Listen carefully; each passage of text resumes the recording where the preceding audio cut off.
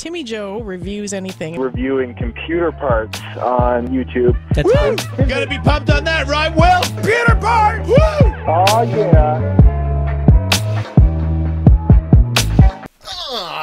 Yeah, hi there, my name's Timmy Joe, making videos about computers. Oh my god. Hi there. So, what am I doing here? Well, I got some cool stuff, some cool hardware come across my desk. Figured I'd do a little testing. I'm always so wary on using used or older, 5, 4, 5, 7 years old, past its warranty period AIO coolers, because I have this impression in my head, I even took one apart at one time, that as, time goes on, the fluid degrades the inside of them, and, you know what? I got a 6-year-old from 2012 Corsair, the OG H100 from a friend. It's been in use for 6 years straight inside of, a system running on the original 8150. So I thought, what better to, test it? It was very dirty when I got it. Didn't have the original fans, but then another friend of mine loaned me a lot of PC parts, actually, which will be coming up in an episode soon. But brand new H110i version 2. This would be the most up-to-date version of this cooler. Therefore, we've got a little system going on. And excuse me if you hear my son screaming, because, you got to do your videos when you can get your videos done. So, old versus new. Mojo Combat! Here we go. So I've been running on the 9590, one of the hottest CPUs of all time, the older Corsair H100, and been doing a little bit of, testing. So let's check that out. Here we see AIO 64 running. I've run it before this to check it out, but it keeps at 5 gigahertz and like 1.55 volts, which is insane. The CPU at a cool between 58 and 62 degrees. And the way this thing connects is a little odd, even this one, the way it connects is a little odd. But it's working very well, like really well. With the 9590, it will run over 5 gigahertz and keep within the 60 to 70 degree limit, running the AIO 64 stress test, running multiple instances of Cinebench. So it's totally working. It's totally awesome. Now, I know I'm using the same fans for both, and maybe the fans on the original weren't as good as the newer ones, but that's not the point of the video. The point of the video was to see, can a very well used AIO from 6 years ago, a high-end one, still perform as good as a brand new Corsair H110i version 2 in some tests, and on one of the hotter CPUs. So she's running very well, and if you want to check out what this OG one was about, I'll put a links in the description to what the specs were and stuff like that, but they haven't changed much. The main difference I see between the two of these is the Corsair, the newer one, has very nice braided, like, what are no doubt rubber lines that are probably a little bit less susceptible to damage and degradation over time, where the OG one has that like Synflexer plastic lines that doesn't really fare out as well, I don't think. Also, the diameter of the hose might be a little bit smaller on the older Corsair, but if we see here, let me go back to Mortal Kombat. An Antec said that the original H100 series, or H series, was, awesome but expensive and totally worth the money, if you wanted a good quality AIO. So we see here, it's got a little button with 3 modes, a quiet mode, semi-performance mode, and an all-out mode. Right now I got it in the middle because the quietest one is quiet, but it doesn't really do its job as well. So in the middle, I think, is the perfect balance. It's not too loud right now. And you plug the fans into the header, much like on the newer one, and actually get power for the pump over a Molex connection, which is connected over here. Baba, comme ça. And then you plug a 1-wire connection onto the CPU fan header on your motherboard. That's a long time ago. Like, even this motherboard's pretty nice, but older budget motherboards, something you might be putting this on, didn't have a lot of fan header control, and I think that's where they like took it into their own hands. There is a little proprietary connector on the old one too, for what was Corsair Link version 1. I'm pretty sure that had nothing to do with really monitoring or anything like that. It might have had to do with controlling the light that's inside of this thing, or linking it to some Corsair Dominator memory, but I can't find anyone actually using it. Where this one has a straight up USB connection on it that you plug full time into your motherboard if you want to use the software. With a USB cable. I misplaced it. It's probably on the floor over there. Anyways, and then you can run the Corsair Link software to get diagnostic information and kind of see, you know, what your pump speed's at, and you can change settings and stuff like that. So we'll play around with that once I get this one set up. But as you can see, she's running at a cool 60 degrees, and I let this run for an hour and it never went above 62 degrees, so it's totally stable, totally, you know, awesome. And then if we want to just run a quick Cinebench here, I gotta get this full screen again. Boof! Full screen. Full screen! There we go. We'll run Cinebench here. 700 in Cinebench, a little lower, probably because I got a couple things running. But if we check out the temperatures, the package temperature never went, well, let me see here, above 66, and the CPU temperature on the motherboard hit 69. So it's doing a really good job at 5 gigahertz, which is, you know, this thing's claim to fame, this processor was the 5 gigahertz barrier. It's doing good running that, no problem. So let's go ahead and do a little switch out montage, and then we'll get this newer one hooked up and see, you know, exactly what the difference is between old and new, and whether or not it's, you know, all right to use an older, like, I know this is just a one, you know, case scenario, but whether or not you can get away with using an older AIO, you know, if it's like maybe 3-4 years old, should you be worried that it's not, you know, working as good as it once did, or is it going to be fine? Also, when I first plugged this thing in, it made a lot of noise, like water rushing through the pump. And it's gone away, you know, in the first 5 minutes and hasn't come back. So if you plug an older AIO in and it starts making some weird fish tank noises, don't be too worried. So cue up the switch around, the switcheroo, and we'll get to some more performance numbers and see, is it worth upgrading your AIO, or will the 5-year-old or 7-year-old version still do the trick?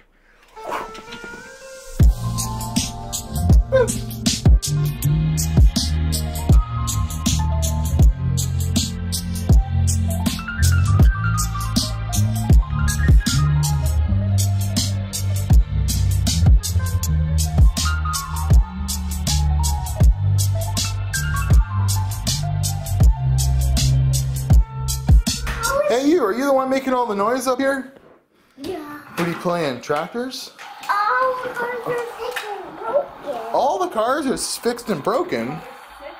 They're sick and broken? Alright, well, thanks for making lots of noise for my video. Love you.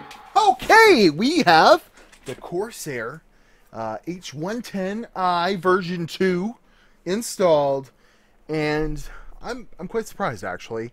It's doing quite a bit better than this cooler, which I guess shouldn't be surprising, but this did well enough that I wasn't expecting a more than 10 degree difference. But we see an IDA 64, it's about 52, and I ran it for 30 minutes and let the coolant get up to temperature off camera once I got this all set up, and it was doing a pretty good job at staying well under 55. Maybe spiked to 55 for a second, the fans would ramp up, bring her back down to 50, and then, you know, that kind of dealy. But we saw about 60 to 65 with this cooler. So I'd be interested to know, if you could buy this and transport it through time in the package, freshly manufactured, install it here, would we get temperatures closer to this one? Or if the permeation and maybe some, a corrosion on the copper is causing the difference, the 10 degree difference. But this is still performing very, very well, within acceptable limits for 5 gigahertz on a 9590. One of the hottest CPUs you could try this on. But yes, the newer product, the Corsair, is doing about 10 degrees better. 55 and under on an overclocked, 5 gigahertz. We see here the Corsair Link software. It's got its own temperature sensor in the pump or something that's showing 32 degrees Celsius when the package temperature is apparently 35. But AIO-64 is actually showing that it's 53 degrees.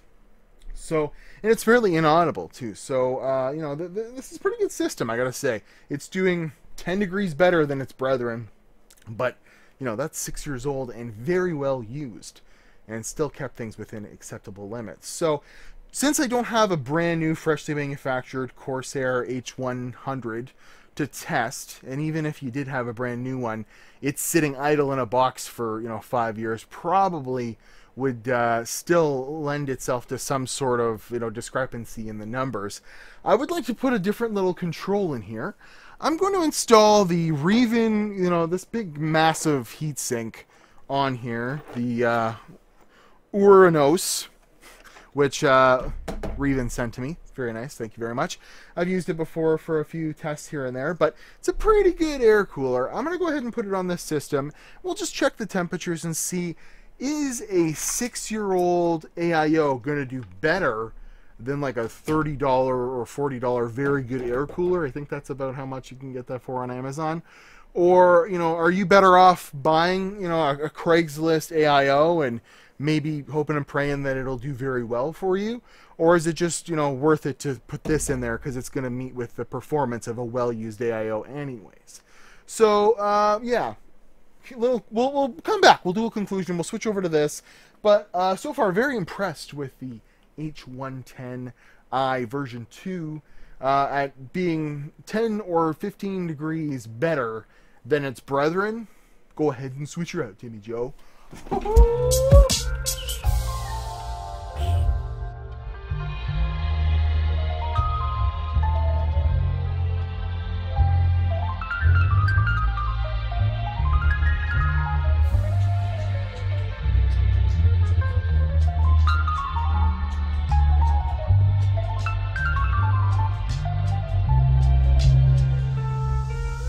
Surprising conclusion, actually.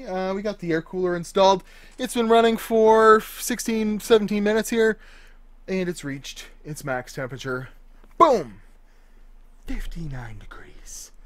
Right in the middle of the good, brand new Corsair and the old 6-year-old one. So, a $30, $40 air cooler with 6 copper heat pipes, nickel-plated, aluminum, nice little unit from Reeven, will best a 6-year-old well-used 240 mil AIO from Corsair.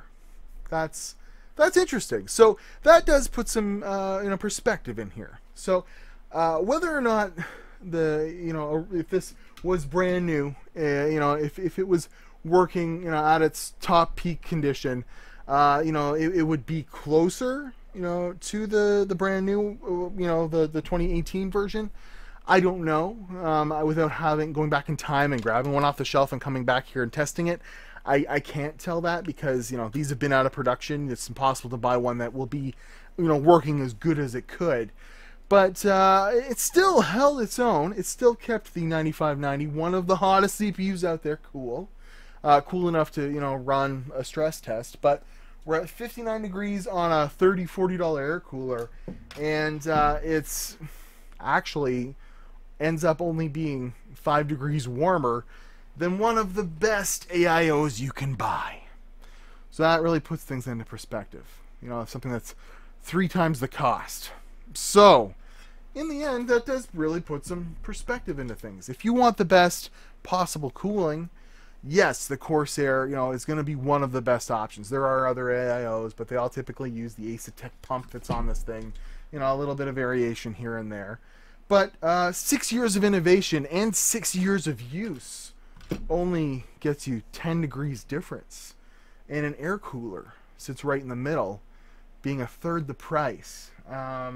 That's interesting to me.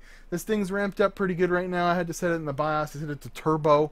But the PWM controller is making this thing a little bit loud.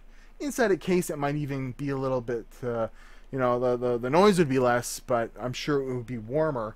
and how you set up the AIO, maybe that would be a better situation, you know. But you know, this will, you know, it's kind of a debate: water versus air. What's better? Well, for a third the cost, worth looking at. Links in the description. I'm just saying, pretty good stuff. So I'm at Watch Timmy Joe, Instagram and Twitter. I hope you enjoyed this scientific look at you know, cooling through the generations. And maybe it'll help you on your next decision on your build, on whether you should get, you know, I would avoid used AIOs because all the kinds of things can go wrong. But even after 6 years, a good quality one might still do the job.